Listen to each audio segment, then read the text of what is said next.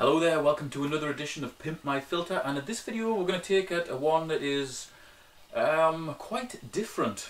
We've certainly never taken a look at anything like this one before.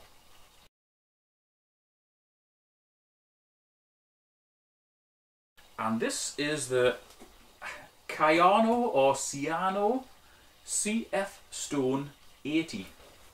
It's actually a plastic hollow stone or a rock with a filter in the middle. So the stone or the filter holds your pump, all your media and your foams.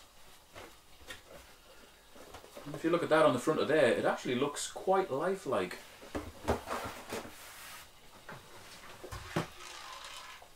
However, when you get it out the box, you'll find that it looks like a grey alien's baldy head. Now, that's okay, but it doesn't really look much like a stone.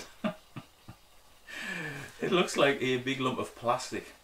If you wanted to, you could cover this with super glue and roll it in coarse sand and you could get quite a nice rough texture to it.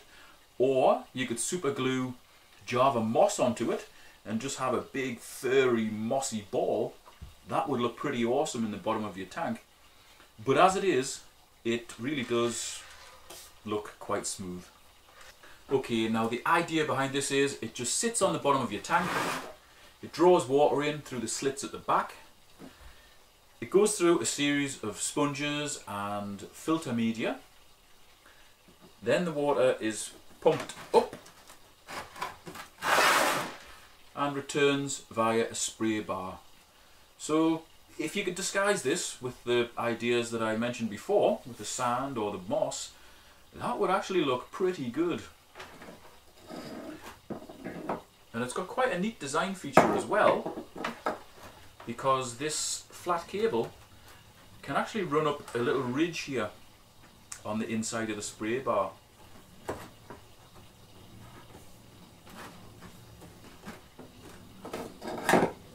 There you go.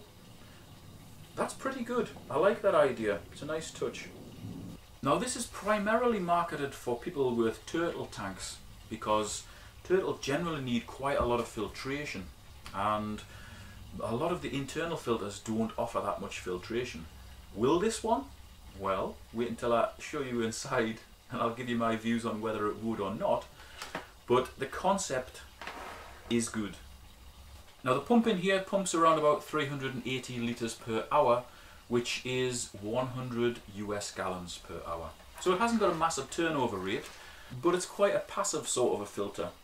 As long as this has plenty of good stuff inside it, it should help to keep the water healthy. Whether it does or not will entirely depend on what is in here. So let's take a look inside. Now before I take the back off and show you what's inside here, I just want to say that this was actually sent to me by a guy called Gary Orr, who owns the Aquatic Centre at South Shields, which is an aquatic store. I haven't had the opportunity to visit that, unfortunately, and I'll also put links to his shop and his website in the video description. And it was actually a guy called James who kind of put us in touch with Gary and sorted it out and so on. So thank you, Gary, thank you, James. An added bonus is that Gary wants to give this filter away. I'm going to actually pimp it up and then I'm going to give it away in a future video, so watch out for that. Right then, let's take a look at what comes in here from the manufacturer. And I'll warn you now, you're going to be sorely disappointed.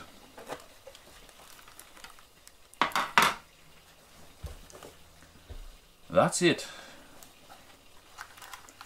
There's a block of foam there with a hole through the middle. That's obviously meant to be used for something else, as far as I can see. You'd expect to see that on the intake of a hang on the back filter, or maybe it's used in a little internal filter or something. No need for that to have a hole in.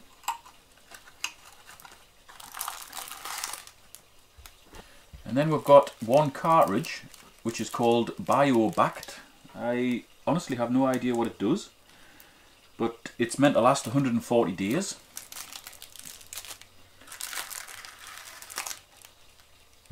And then we've got two cartridges, which are called water clear. Again, you've got something in. You would take these out of the plastic wrappers and slot them into the various points here, but there's 3 come with the filter. But in here you've actually got room for 1, 2, 3, 4, 5. So the obvious question is, why the hell doesn't it come with 5? I guess that's a question only the manufacturer can answer. Let's see how we can improve this simply. Okay, just in case you couldn't fathom out exactly where the water flows, I'll just show you the back of the box. Now this shows it with 5 cartridges. Remember, there was only 3 came. So water comes in here through the slits. It then can go through all of these different compartments, ultimately ending up in the pump and getting returned back to the tank. Okay, that's what it comes with, and I'm going to set this up in real time so you can see that it is a really simple setup.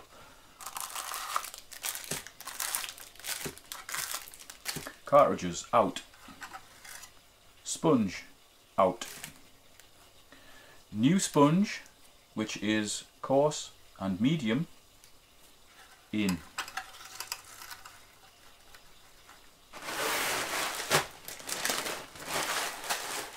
Filter media in.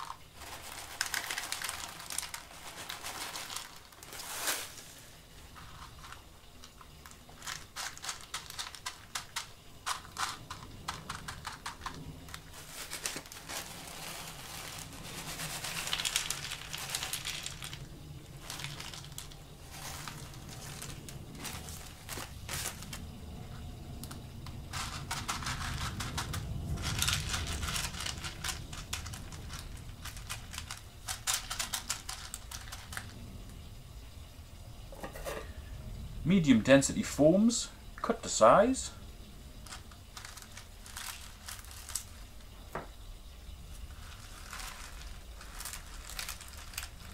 In.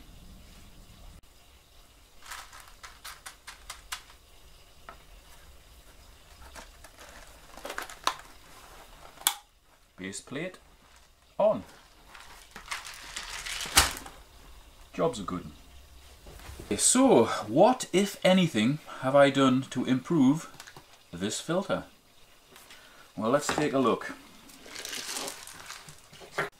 So the water still comes in the same way. It then goes all over through these various compartments, ultimately ends up in the pump and gets pumped out back to our tank. But you can see that every single part of this is used for something, whether that's foam or whether it's filter media. And although that packs in very tight, because it's ball shape, the water can still get through around the various pieces. So there you go. That is different, to say the least.